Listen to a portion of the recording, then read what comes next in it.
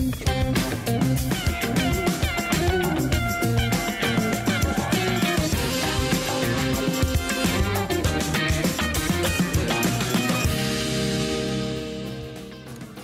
and good evening. I'm Melisa Idris. And I'm Sharaad Kuttan. You're watching Consider This, the show where we want you to consider and then reconsider what you know of the news of the day. Recently, a panel of the world's top biodiversity scientists convened to investigate links between pandemic risk and environmental degradation.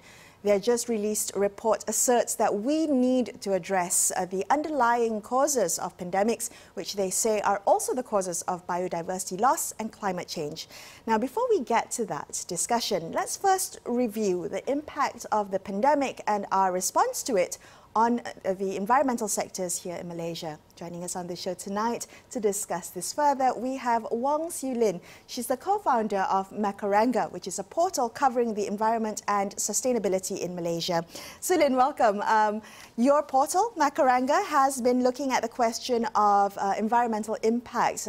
Can you help paint a broad picture for us of what you've observed to be the impact of this pandemic on the environment? Yes, certainly. Basically, we looked at 5 different sectors. We looked at climate change, we looked at zoos and aquaria, we looked at indigenous people, specifically Orang Asli, ecotourism and conservation. And basically, every single sector in environment had been impacted by COVID-19. A large part of it actually is related to the economy. So when the economy took a beating and is continuing to take a beating, the environmental sectors are also affected. Siew Lyn, it's been a couple of months now since, we trace it back, not so much to the outbreak of the pandemic, but really the lockdown, the MCO that's had the impact on the economy, not just here in Malaysia, but because of the wider economic situation. What have you noticed about our responses from the various stakeholders, whether it's government or communities, researchers, conservationists? What are you looking at in your kind of survey of this of the landscape? Yeah, really, I think the main thing is to look at whether each of the different the actors in the different sectors were actually able to, first of all, cope with the pandemic and the lockdown. As you mentioned, it's the MCO a lot of the times that causes the greatest grief, as well as are they able to continue doing the activities that they want to do? So, for example, we looked at ecotourism, and one of the concerns really was ecotourism, for example, in Sabah, which it's actually called the golden goose of ecotourism in Malaysia, because virtually every single attraction in Sabah has got something to do with nature, wildlife, and so on and so forth. So one of the concerns there in terms of ecotourism would be the people who are involved in ecotourism, specifically local communities who actually have been earning an income from ecotourism, how badly were they impacted by COVID and by the lockdown? And have they, as a result of suffering from both of these, sort of gone back and started utilizing the natural resources for survival that had otherwise become imperative to protect or to conserve to earn an income? I think that's very important. We will be touching on ecotourism and conservation a little bit later in the show. But before that, I do want to ask you, I mean, this past few months has seen a significant slowdown in human activity. Surely that must have been good for the environment. There's less humans trampling about. Well, yes, we actually talked about this last time I was here. It was like persons were coming up to land on PD, Port Dickson Beach. The River Klang was actually really clean. But I'm sure that everybody is aware of the stories that have come through of since the MCO was lifted gradually over the last few months. That, for example, masks were being found drifting along the River Klang. Found on beaches. So humans, as soon as the MCO lifted, and because we are unable to travel and pollute other countries, have decided to go to our nature and sort of leave quite a large impact in all those different areas. Siew Lyn, could you tell us a little bit about this island community, the Mantanani community that you looked at in your work? Yes, certainly. Montelani is an island in Sabah off Kudat, which is in the northwest coast of Sabah. And it became, it was an island of fishers, traditional fishers, about 1,000 members strong. And they were actually using unsustainable practices such as fish bombing. And it actually became well known as a center for fish bombing, unfortunately. And because of the fish bombing, they were actually catching fewer and fewer fish. And as a result, were falling into quite deep poverty. So operators from the mainland started recognizing how beautiful the island is and going out there and bringing tourists out there. And in a state of about 8 to 9 years, the number of tourists grew from 500 to like thousands of tourists. In fact, then it became a little bit unsustainable. But what it did was it provided locals with an opportunity to earn an income through tourism. So, and as a result, fish bombing actually dropped. Locals started learning other skills in tourism with the help of NGOs, specifically Reef Check Malaysia. They have a very strong presence there and sort of taught them skills and got them to start conserving the natural resources, because it then became a means for them to start earning money in place of, fishing, having to go up further and further to try and get fish. So do you reckon these changes could be made permanent even after lockdowns are lifted and, we've adapted to the pandemic? For sure, yeah. I think once fisher folk sort of get a sense of an ability, basically an alternative livelihood to fishing, they learn new skills such as language, so languages in fact. So they were learning Mandarin, as well as English, and then interacting with tourists and learning new skills like handicraft. It actually it did become a very viable means of income for them. And then COVID hit, and then the MCO hit. And then tourists stopped coming, So the villagers actually needed food aid from the mainland. So again, the NGO came in and helped that, as well as, local authorities. And what's happened then is that the NGO decided, together with the community, that maybe it's time to not focus 100% on tourism as a means of income, but look at yet other alternative means of income, which are not dependent on tourist arrivals. So they have just started this. They got a grant from Yayasan Hassana, and they have just started looking at producing virgin coconut oil, because there's lots of coconuts on the island. They're looking at abalone farming, and they're also looking at community gardening, right, which is actually very important for a lot of the rural communities and indigenous communities throughout Malaysia for food, for food security. That's brilliant. Okay, well, let's come back. We're going to take a quick break, but let's come back to that conversation about ecotourism and conservation. After this, we'll invite a conservationist, if I got that right, to the conversation. Stay tuned to consider this.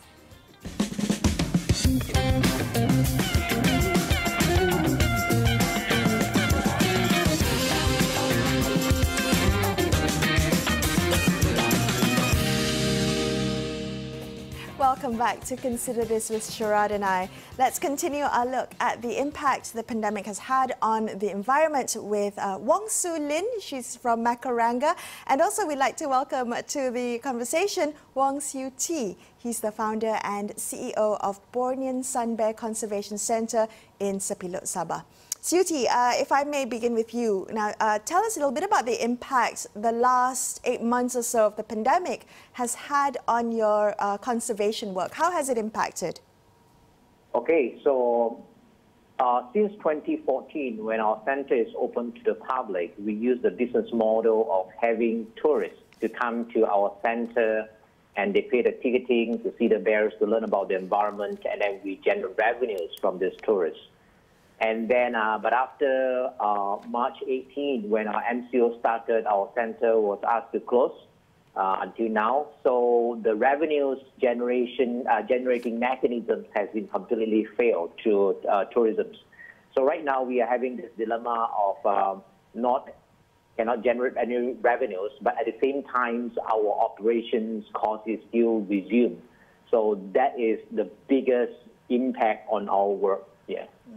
Siew Te, if you could explain to us why you chose this particular model, considering you are a research center, you know, I mean, you're not an entertainment center, as it were. Couldn't there have been funds coming from universities or grant-giving organizations to fund your research? Yes, yeah, I know that is an option, but you know, since I first started doing Sunbear research work back in 1998, I have been struggling on trying to get funding through writing grants and donations, you know, and then and it's not easy, you know. Try to get funding, try to get grants is not easy because we are literally compete with other potential competitors or researchers across the world. And looking at sun bears is the least known bear in the world, and life is really hard to compete. And funding agency always says, there's a lot of people apply, but there's not enough funds. So I need to come up with a very good business model to sustain and run the center, which is looking at the tourism money. Then our location. I'm sorry, Siew Te, just wanted to ask you, does that make a difference that, you know, sun bears are not widely known? I mean, does the type of conservation work and the species that you're looking at matter in terms of funding? Oh yes, very, very. Yeah, sun bears used to be listed as data deficient under the IUCN Red Book listing. So we are literally compete with species that is more endangered. And then back in 2006, sun bears finally upgraded to become vulnerable species. But the endangerment is still not yet, not sexy enough, you know, not severe enough to compete with other critically endangered species like orangutans, tigers, rhino, and so on. So there is this kind of competitions happen in this conservation world of a lot of people require lots of money, but there's not enough money to give everything else. So I need to come up with a good business plan to run the operation. Right, Siew Lyn, if I could draw you into this conversation, I mean, you know, sun bears are extraordinarily cute. And I think on the cute scale, they probably are very, you know, they're attractive. But God forbid you're trying to save an animal that's ugly. Siew Lyn, is, you know, Siew Te's situation emblematic of similar types of research centers around the country trying to do conservation work? Unfortunately, yes. Conservation in the first place is not a very easy field to sort of get involved in because the money is very, very hard to get into in a country like Malaysia. And we at Makaranga ran a survey in May this year to try and capture the impact of COVID on conservation groups as well. 17 respondents, small and large, doing all sorts of conservation work from funding to research. And what we found was just right across the board, everybody was having a hard time. When we checked in again with them in October, it was both COVID as well as the MCO that actually left quite a big impact on them. And we found that actually things hadn't changed very much in those few months. So what happened was before the MCO, about 60% of conservation groups had enough funding to see them through the rest of the year. And by October, that had flipped, and about 55% said that they either had no funding, not enough funding for the rest of the year, or were not sure that they would have enough funding. And the other thing that was notable is the level of anxiety being felt by conservation groups. Well, these people are pretty tough. People like Siew Te are pretty tough. But, you know, the level of anxiety was like 76%, you know, of respondents registering a very high level of worry about both funding as well as activities. And we asked them out of, you know, on a scale of 10, 1 to 10, a lot of them were registering 8, 9, 10, particularly when we asked about the years ahead, next year and beyond. Okay, I'm going to ask Siew Te about the level of anxiety. You talked a little bit earlier about, you know, having trouble to just keep operational costs afloat. What does that mean, Siew Te, if funding has dried up, ecotourism dollars have dried up? Are you under pressure to keep your conservation center open? Are you in danger of closing? Oh yes, definitely, because our operational cost is quite high, relatively speaking. So every month, our average operation cost is 120,000 a month. So I need to come up with at least 120,000 ringgit to pay salary, to pay for the bear food, the medicines, the maintenance of the facilities and things like that. So without this constant incomes from the tourism sector, then, I may running out of funds. So like, say, for example, right now we have this pandemic and closed down for so many months now. We have a net loss of close to 800,000 ringgit. And luckily, we did have some saving, but our saving is limited. We'll, running out of our saving pretty soon. And therefore, we need desperate help from the governments, from funders to help us pass this very, very difficult time. Siew Lyn, what do you think would happen if centres close down? Would it be just a pause, or would we actually lose all the good work that's been done and unlikely to see these initiatives resurrected when, as it were, good times return? I think it will be quite devastating because, in terms of research, you kind of need to collect, like Siew Te, for example, I know has been collecting data for many years, and that's absolutely invaluable. As it is, even some researchers are saying they're sort of panicking because they've not been able to collect data from March up to whenever it is, even some of them up to now. With the MCO coming, you can't just ramp up stuff and then just shut it down like that, and it will be devastating because a lot of people, also young conservationists, I think I heard in the field that 30-something-year-olds were like, they're giving up. It's like we just can't make this work anymore. We are depressed. We are anxious all the time. We're looking for money all the time, and you're going to lose really, really good people. The other thing also is that, in the first place, a lot of people get into conservation because of passion, but passion doesn't bring food to your table.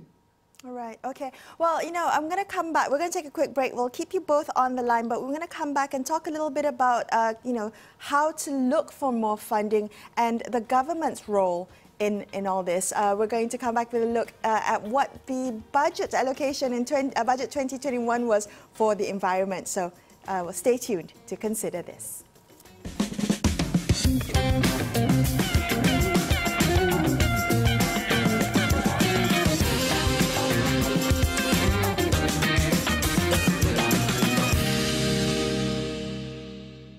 Hi, thanks for staying with Sharaad and I on Consider This. Let's continue our conversation with Wong Siew Lyn and Wong Siew Te.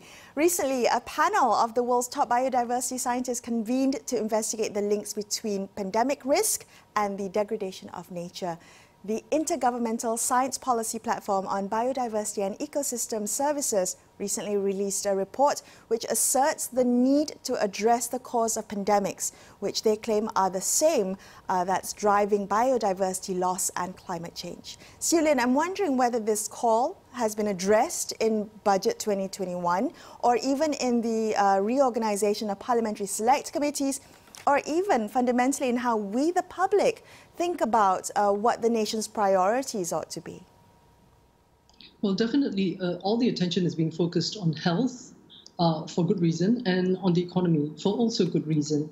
Unfortunately, yes, the source of COVID-19 as well as other, virus-based diseases is actually in nature, in wildlife. So you have things like deforestation. When humans get too close to wildlife, to forests, they're actually exposing themselves to the possibility of disease outbreaks, where things like wildlife trade, keeping these cute animals that Sharaad was talking about as pets, actually exposes you to a higher risk of contracting the disease. So, all these things it takes a combination of different things, from public awareness to government to, NGOs to everybody, basically having a very high awareness of this happening and trying to do something about it. Now, in terms of the budget, the two ministries that basically are involved with sort of nature or the environment will be the Ministry of Energy and Natural Resources and the Ministry of Water. Water and the environment, yeah? So in Budget 2021, just referring to my notes here, we actually have the Ministry of Natural Resources getting 2.1 billion in terms of an allocation, which is actually seeing a rise of about 12% for development allocation compared to last year, which technically should be good news. Yeah, how they're going to spend this always is going to be the issue. Amongst that, I think some of the good news is that about 70 million are actually going to be federal incentives for states to conserve biodiversity. And this was one of the things that came up when we talked to about 4 conservation groups in Malaysia, asking them what was on their wish list for Budget 2021. And that was one of the things they said, you do need funding for, especially at state level, and you do need a better coordination between federal and state. Siew Te, if I could draw you into this conversation, did you see anything in Budget 2021 that could potentially help you? Have you seen any impact, potential impact for your work? Well, obviously the budget did not mention that how much being allocated to help our center, but I really hope that with these numbers, the states did being allocated, and then some of it can come to help us as well. I really hope that it does. And protecting wildlife across the nation is not an easy task. It requires a lot of efforts and lots of money. And because we have a vast forest, like say, for example, Sabah, half of the Sabah total land area is still forested. And then in theory, compared to other countries, we need to have rangers, say, for example, stationed in the forest and looking for any dead people who will go and kill and poach either wildlife or gaharu and all these variable resources that found in our forest. So that require a lot of funds.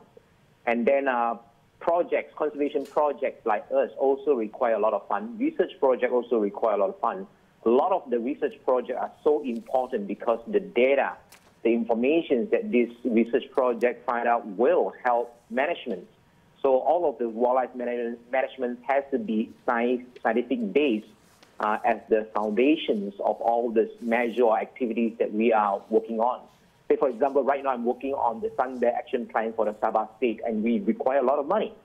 So hopefully this will help us. I can just say hope, and then hopefully a lot of money can be allocated to help wildlife and also sun bears. Well, Siew Te, while I have you, I wanted to ask you, with this new report that's come out, it's made, I guess, a push of pressing need, the fact that we need to address the, I guess, the underlying reasons for potential future pandemics. And one of the ways to do that is to deal with the biodiversity. And they point to the fact that if we don't deal with it now, the costs and the both capital and human costs would be catastrophic. Do you think that this could perhaps push the needle in any way? I understand we are dealing with the pandemic right now, but also we need to address the potential for future pandemics, and preserving biodiversity is a key element of that.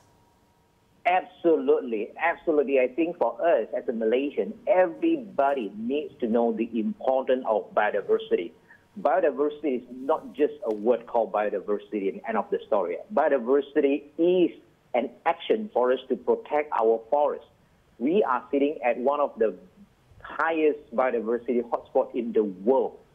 And this pandemic is a good wake-up call that we need to keep wildlife wild.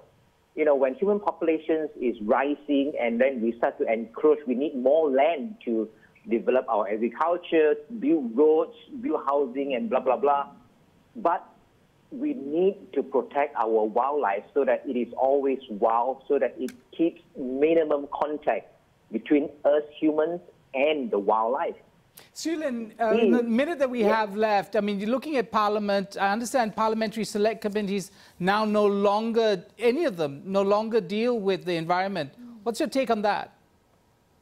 I think it's a crying shame. So when the new parliamentary select committees were announced, there were 9 instead of 10, and there was a big change as well in the composition, and environment was gone. So even under the Pakatan government, there was one which was on science, innovation, and environment, but it only got established late in 2019, and we all know what happened in early 2020. So that's gone, and under none of the new 9 parliamentary select committees policies include environment. So I guess the closest that it will come to would be the health, science and innovation one. And I certainly know that one MP, Fuzia Saleh, I think she's the MP of Kuantan, actually tried to raise this issue and try to have environment included.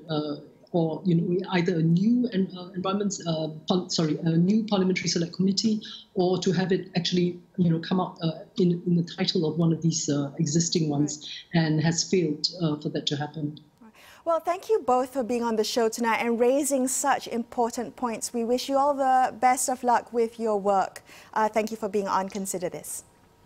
That's all we have for you on this episode of Consider This. I'm Melisa Idris. And I'm Sharaad Kuttan, signing off the evening. Thank you so much for watching, and good night.